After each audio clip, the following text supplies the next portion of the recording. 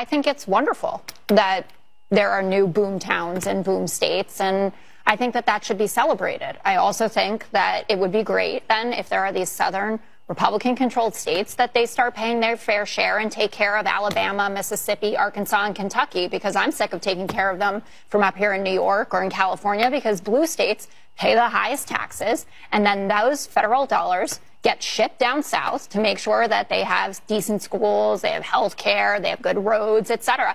So by all means, South Carolina, Nancy Mace, who wants to take credit for things she voted against, please give some money to Kentucky, help them out. Tommy Tuberville, talk about you all the time. You should be paying more and taking care of your own people instead of feeding off of Democrats that pay higher taxes. That was Fox News host Jessica Tarlov telling her Republican colleagues a pretty uncomfortable truth. If red states want to start punishing the people they call takers, well, they better start with their own public services first. Tarlov was making the point that across the board, blue states actually subsidize almost every aspect of red state life, from paying for their roads to covering the cost of their uninsured residents. And the reality is, the disparity isn't even close. Take a look at this chart from the Washington Post. Of the 15 states that send the federal government the most money per person, 13 of them are blue states, including evil New York and California. And the states that send the least? Well, they're almost exclusively red states. As you can see if we put these two charts side by side, the top givers are providing more than twice as much to the government as the bottom givers. In other words, red states are pretty extreme freeloaders. But hey, that doesn't matter to the Republicans who want to cut funding to feed hungry kids, even if the money they're getting to pay for school lunches isn't coming out of their own pocket. They'd still rather keep that blue state money to give to their real friends, the corporations. We talk about personal responsibility as one of the major principles that the Republican Party stands on. Yes, I can understand kids going hungry, but is that really the problem of the school district? Is that the problem of the state of North Dakota?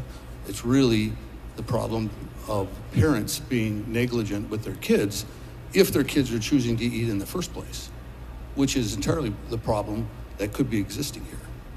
I don't believe that it is our responsibility to carry on a program in excess of what the federal government already does. Where does it stop? That was North Dakota State Senator Mike Wabema. Wabema? Who cares? And this guy is one of the deciding votes for a bill that killed free school lunches for kids. Because, as he says, it sets a bad example to get kids accustomed to handouts.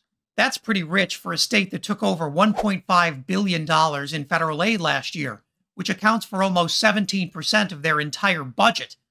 And almost all of that money came from people in blue states. That's over $2,000 per North Dakotan. I didn't see him complaining about handouts then. Again, by the GOP's own logic here, this isn't really their money anyway. So maybe blue states should have a say in how those red states are spending all that free cash.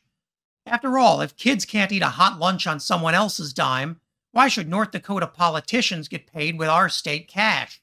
In fact, if Republicans really want to declare war on socialism, they can start by returning all that money they're getting from everywhere else, especially Mississippi, Louisiana, Arizona, and Kentucky. Yeah, that's right. Mr. Anti-Socialism Mitch McConnell's home state of Kentucky gets almost half of its entire budget from the federal government, or about $9.7 billion. If we compare that to foreign aid, Kentucky is the equivalent of 6 Afghanistans, something you definitely agree on if you've ever driven through the place. Without that federal aid, Kentucky would be the equivalent of one of the poorest nations in the world.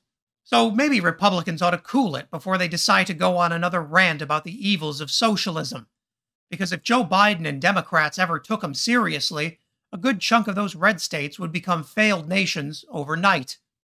Then nobody gets a hot meal. And if that didn't melt your brain, check out this video about a MAGA moron who has a pretty big conspiracy theory about Walmart. And as always, leave a comment below so you can let me know what I should cover next.